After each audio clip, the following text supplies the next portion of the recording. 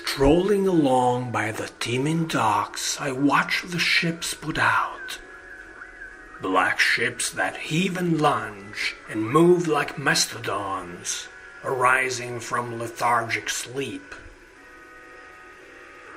The fathomed harbor calls them not, nor dares them to a strain of action.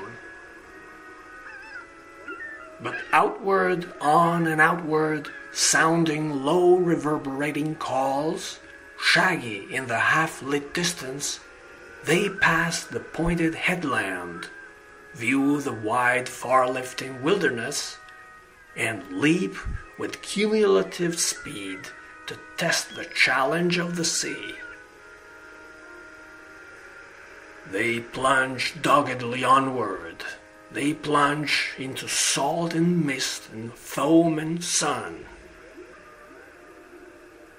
The sea blood, slumbering in our veins through the life we've led on hills and plains, has caught the sound of waves once more that break upon the northern shore.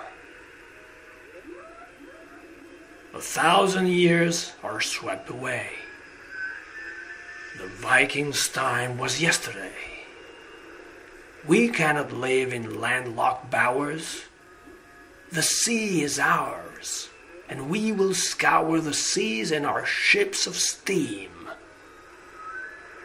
Our merchantmen with their sails shall gleam. It shall come to all men's ken that the old North spirit moves again.